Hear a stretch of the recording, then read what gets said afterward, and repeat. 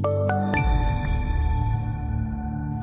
afternoon, this is Bob Iaccino coming to you from the CME Group trading floor in Chicago talking metals. Let's talk copper. Yesterday we saw about a 3.5% decline in the price of copper, and today that continues, although we did come back a little bit in toward the end of the day. The story of copper is still inventories. Inventories jumped to 21 trillion metric tons.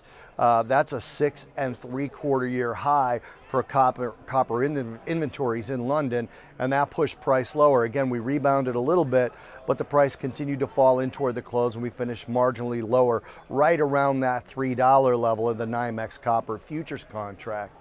Now, traders are also concerned about Chinese demand. Market participants know that there's a big celebration in China for the Lunar New Year, which is a week long. So it's about a week-long holiday in China, and you add those inventories to the fact that the entire country of China will basically be shut down for the most part for this Lunar New Year holiday.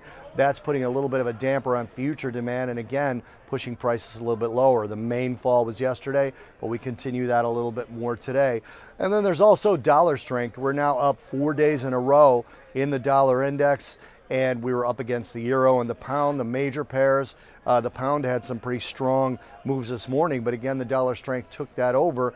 And as the dollar strengthened, commodity prices get weaker. Now that could spark demand in the coming months if the dollar continues this new trend, but if this is a correction, the dollar reverses, that'll push copper prices higher. So we're waiting and watching the dollar. Nobody expected this 4-day rise out of it. We're back above 90 on the dollar index, and that is really continuing to keep a cap on metals prices in general and copper prices specifically.